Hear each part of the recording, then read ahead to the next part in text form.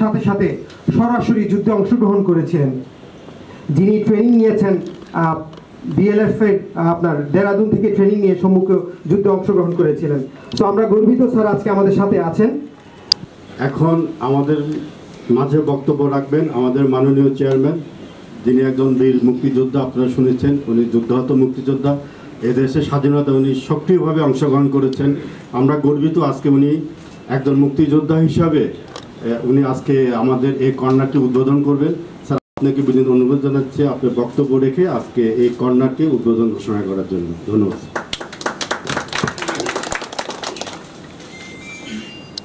আউযু বিল্লাহি মিনাশ শাইতানির রাজিম। বিসমিল্লাহির রহমানির রহিম। আজকে আমাদের বাংলাদেশের জাতির পিতা বঙ্গবন্ধু শেখ মুজিবুর রহমানের ১০০তম জন্মবার্ষিকী উপলক্ষে এক বছরের যে প্রোগ্রাম জাতি নিয়েছে, এটারই একটা ছোট প্রয়াস আমাদের এই অফিসে মুজিব কর্নার আমরা করেছি এক বছরের জন্য। এটা এখানে রেখেছি। এটার উদ্বোধনী অনুষ্ঠানের জন্য আমরা এখানে সমবেত হয়েছি।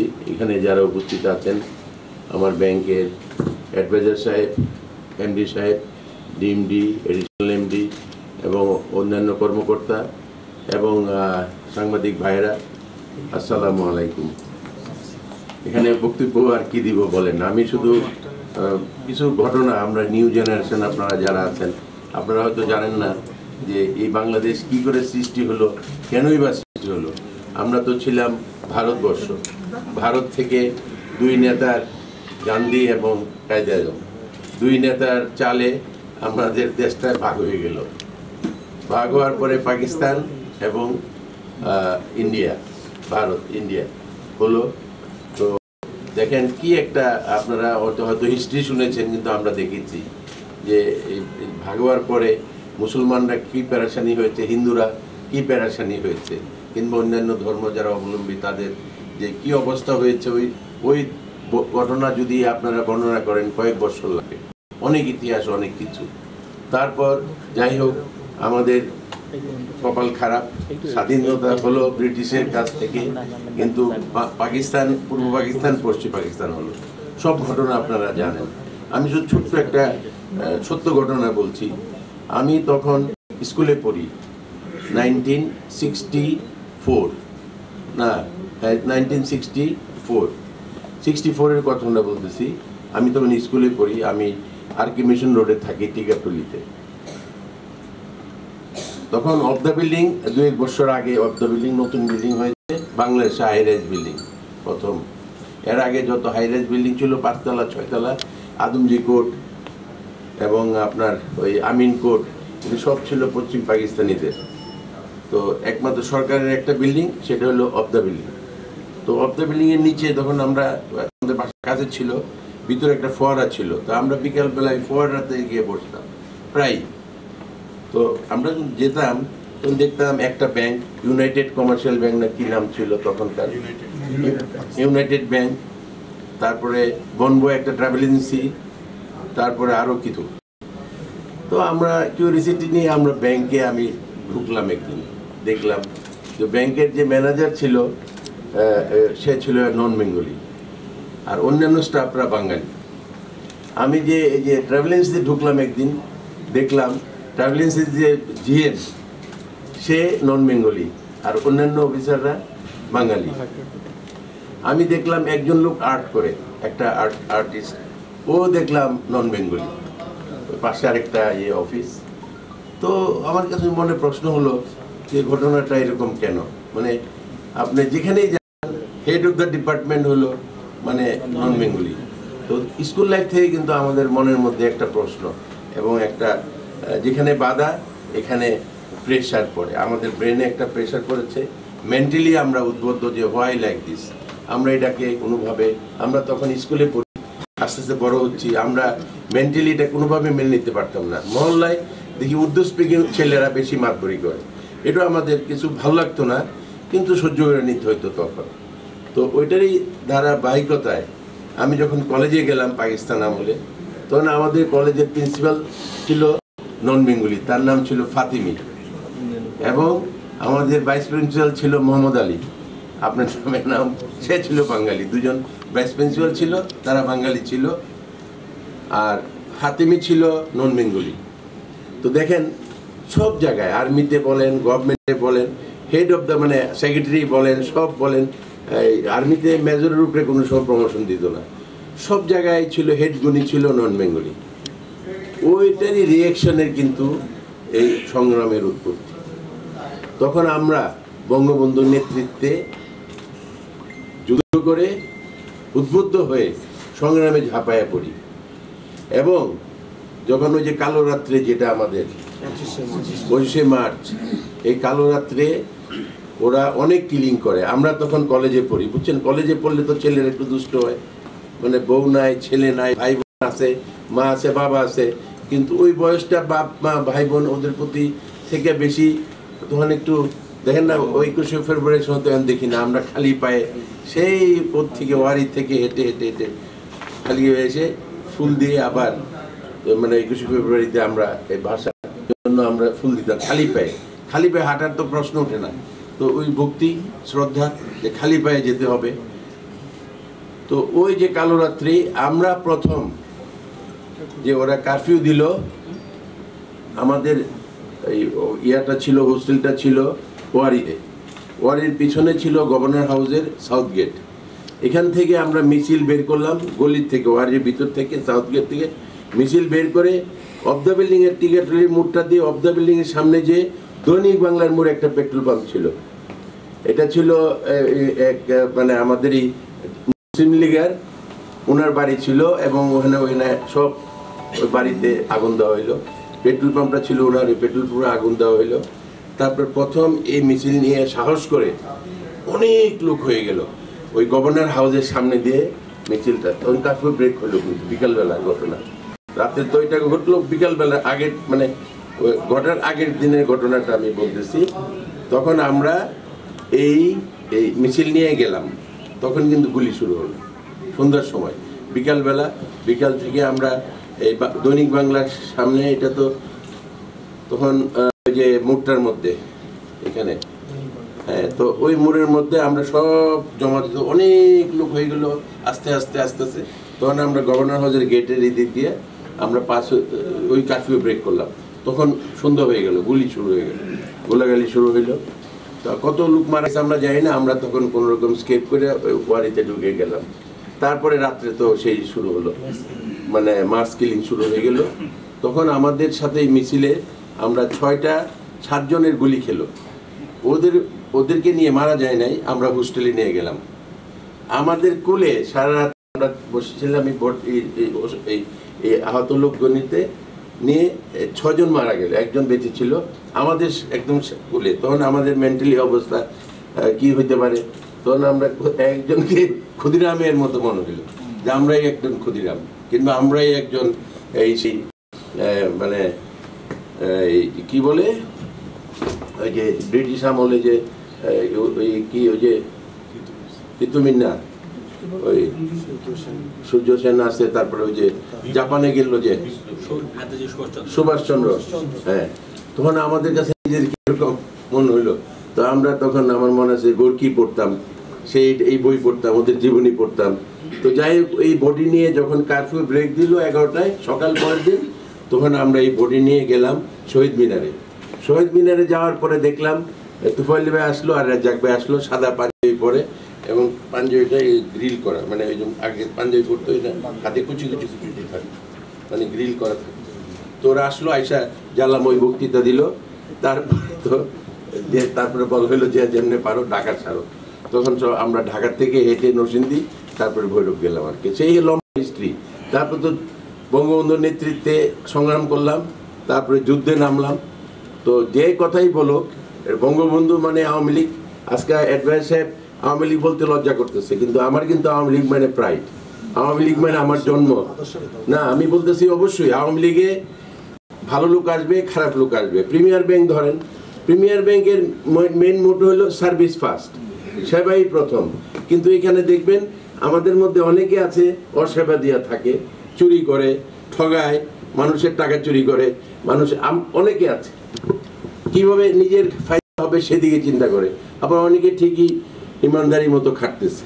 তো এর অর্থ এটা না প্রিমিয়ার ব্যাংক খারাপ, প্রিমিয়ার ব্যাংকে যারা জয়েন করে এখানে কিছু লোক খারাপ। ঠিক আওয়ামী লীগও এরকমই, আওয়ামী লীগ খারাপ না, আওয়ামী লীগে প্রয়োজনে মানুষ আওয়ামী লীগে ঢুকে আওয়ামী লীগকে ব্যবহার করে আওয়ামী লীগের বদনাম করে। কিন্তু আওয়ামী লীগ মানে আমরা মনে করি বাংলাদেশ, আমরা যারা যুদ্ধ করেছি বঙ্গবন্ধুর নেতৃত্বে, আওয়ামী লীগ মানে বাংলাদেশ, বাংলাদেশ মানে আওয়ামী লীগ। এখানে আর্মি থেকে এসে জিয়া রহমান ক্যান্টনমেন্ট থেকে এসে বিএনপি করলো, এই হিস্ট্রি আপনারা অনেকে ওনার সানগ্লাস দেখে ওনার সেই তখনকার ছবি দেখে অনেক উদ্বুদ্ধ হয়েছেন, ওই সানগ্লাস দেখেই তার ওই পড়ে গেছে। তো সানগ্লাস দেখে পড়া আর জীবন, আমরা আওয়ামী লীগ করছি কিংবা ছাত্রলীগ করছি কিংবা বঙ্গবন্ধুর নেতৃত্বে যুদ্ধ করেছি আদর্শে উদ্বুদ্ধ হয়ে, মানে রক্ত গরম হয়ে গেছে। আমাদের কল্পনাটা দেখো, সেই অফ দ্য বিল্ডিং এর এর ম্যানেজার কেন নন বেঙ্গলি, ওইটা আমাদের ভালো লাগতো না, এটা আমাদেরকে হুচট খেয়েছি, আমরা এটাকে বলতে পারি নাই, কিন্তু আমরা প্রতিবাদ জানিয়েছি নিজের কাছে নিজে, হোয়াই লাইক দিস। কলেজে গেলাম, ওখানে প্রিন্সিপালও নন বেঙ্গলি, হোয়াই লাইক দিস। আমরা এটা নিতে পারি নাই বলেই কিন্তু বঙ্গবন্ধুর নেতৃত্বে আমরা দেশ স্বাধীন করেছি, বাংলাদেশের জন্ম হয়েছে। বাংলাদেশ কিন্তু এমনি জন্ম হয়নি, কারণ ছিল। অনেকে অনেক বক্তৃতা দেখো না, কাগজের কথা বলে যে কাগজ এখান থেকে বানায় পাকিস্তান নিছে, ওখান থেকে প্যাকিং করে পাঠাইছে, এখানে নিয়ে চারানা করে আমাদের কাছে বিক্রি করে 1 টাকা করে ঋণ। হ্যাঁ, তো ওইটা তো আলাদা কথা, কিন্তু কথা কিন্তু ওইটা না, কাগজ বিক্রি করা কিংবা কোনো কিছু, ওইটা কথা হলো ওই যে ঘর থেকে বেরেই তুমি হুচট খাইতেছ, কতদিন তুমি সহ্য করবা, একদিন তুমি আর সহ্য করতে পারবা না। ঠিক আমাদের অবস্থা কিন্তু তাই হয়েছিল, আমরা তখন সব রিভোল্ট করেছি। যারা রিভোল্ট, এটা সংগ্রাম এমনি হয় নাই, তখন বঙ্গবন্ধু নেতৃত্ব দিয়েছে, আমরা বঙ্গবন্ধু নেতৃত্বে ঝাঁপায় পড়ছি। এটা লম্বা ইতিহাস, এই এত ইতিহাস শুনে দাঁড়ায় থেকে শোনার সম্ভব না আপনাদের, আমি জানি, এটা পেঁচাল মনে হবে। তার এখন কি করতেছি, বঙ্গবন্ধুর কন্যা জননীতি শেখ হাসিনার নেতৃত্বে আমরা আবার দেশ গড়ার কাজে আত্মনিয়োগে আছি। আমরা কিন্তু চোখে দেখা যায় না, আমরা কিন্তু কাজ করে যাচ্ছি। আমার একজন মুক্তিযোদ্ধা হিসাবে, একজন বাঙালি হিসাবে যা করা দরকার, আমি কিন্তু আমার ডিউটি এবং আমার যা করণীয় আমি অক্ষরে অক্ষরে করে যাচ্ছি। 1 ফুটা 1% আমার ডেভিয়েশন নাই।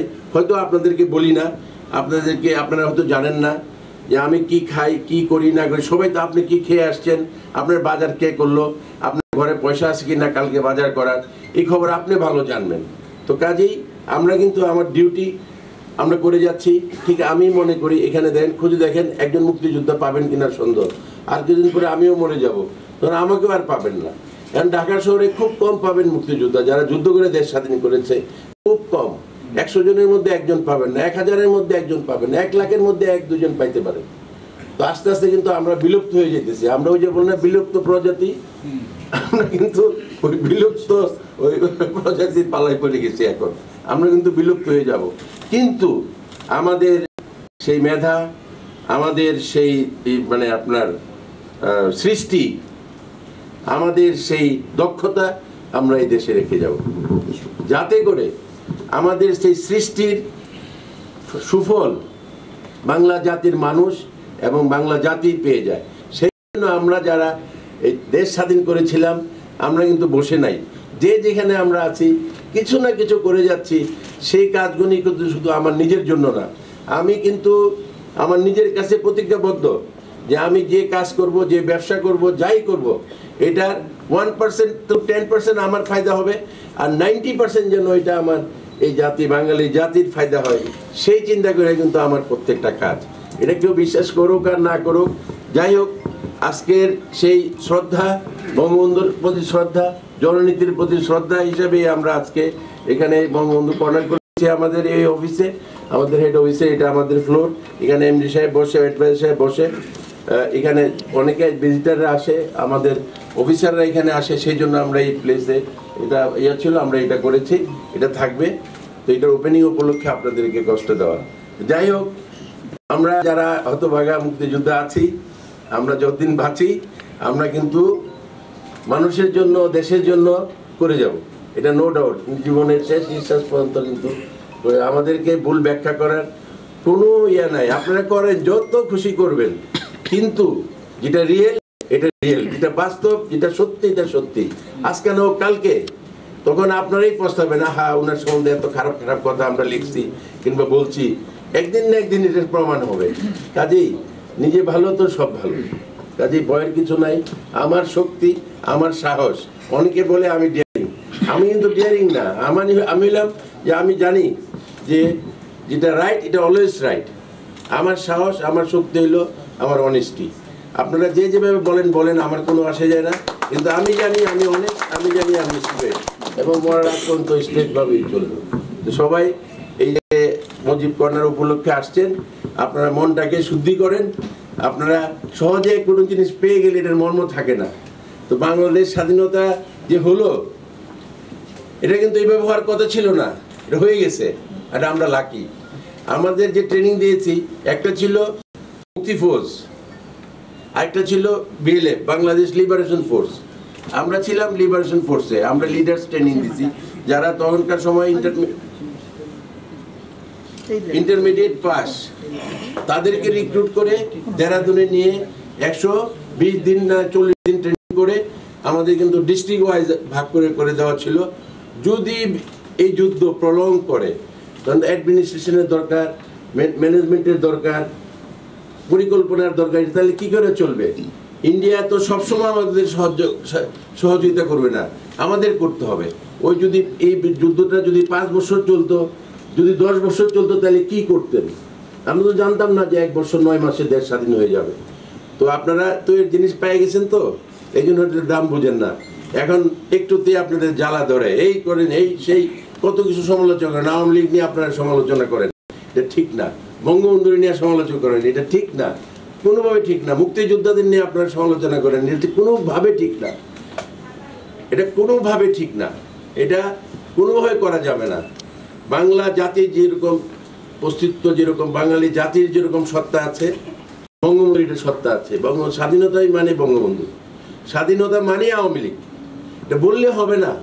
আমরা তখন মণি সিংকেও দেখছি, আমরা তখন নেপেরও দেখছি, আমরা তখন আপনার ওই যে মতিয়া চৌধুরীরও দেখেছি, আমরা তখন রাশেদ খান মেননকেও দেখেছি, আমরা সবাইকেই দেখেছি।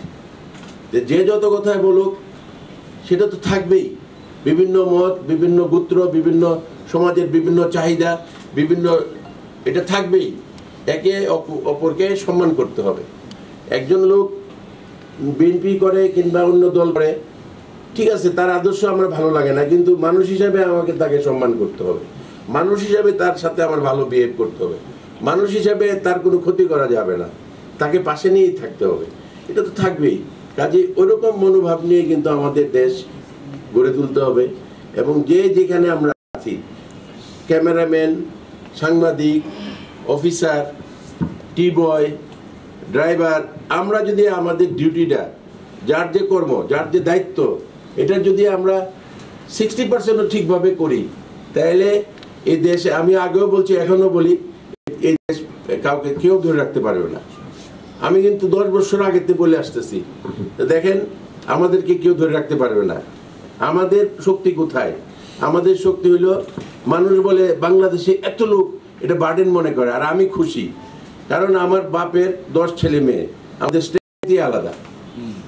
তো আমাদের যদি ফ্যামিলি মেম্বার, মানে আমাদের দেশের লোক সংখ্যা যত বেশি হবে, আমরা যদি তাদেরকে প্রপারলি গাইড করতে পারি, এডুকেশন দিতে পারি, খাওয়া দাওয়া দিতে পারি, এবং পুষ্টি দিতে পারি, শরীরের পুষ্টি এবং পড়াশোনার জ্ঞান অর্জন করাইতে পারি, এই বাঙালিরা সারা পৃথিবী একদিন দখল করে ফেলবে।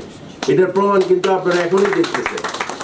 রাশিয়া সারা পৃথিবীর 1/3 জায়গা দখল করে আছে। 1/3 পৃথিবীর 3 ভাগের 1 ভাগ স্থল, 2 ভাগ জল। এই 1 ভাগের আবার 3 ভাগের 1 ভাগ জায়গা রাশিয়া দখল করে আছে।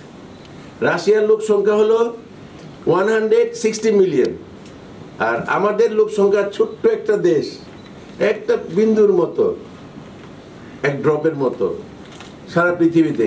আমাদের লোক সংখ্যা হলো 180 মিলিয়ন। তো এই লোকগুলো আপনি বুঝতেছেন। আর 5টা বছর ধৈর্য ধরে অপেক্ষা করেন, আর প্রত্যেকে পরিশ্রম করেন, যে যেখানে আছেন, যে যে কাজ করতেছেন। 5 বছর, 5 থেকে 10 বছর যদি তোমরা বাঁচে, আমাকে আমি এতদিন বাঁচবো কিনা জানি না, যদি তোমরা বাঁচে থাকো দেখবা যে আমি বলে গেছিলাম একজন মুক্তিযোদ্ধা 10 বছর পরে সারা পৃথিবী বাঙালি দখল করে নিবে, সারা পৃথিবী, এবং আমরা কন্ট্রোল করব। নন বেঙ্গলে যেরকম পুরো পাকিস্তানকে কন্ট্রোল করতো, আমরা সারা পৃথিবী দখল করব, ইউ উইল সি। এবং আমরা মিডল ইস্ট থেকে, সৌদি আরব থেকে বড় লোক রিচ হয়ে যাব। 2টা জিনিস আমি বলে গেলাম। তো আজকে সেই মুজিব কথাটা আমরা উপলক্ষে আসছি, আমরা প্রাউড ফিল করছি। সবাই ভালো থাকো, সুন্দর থাকো। ওকে, আমরা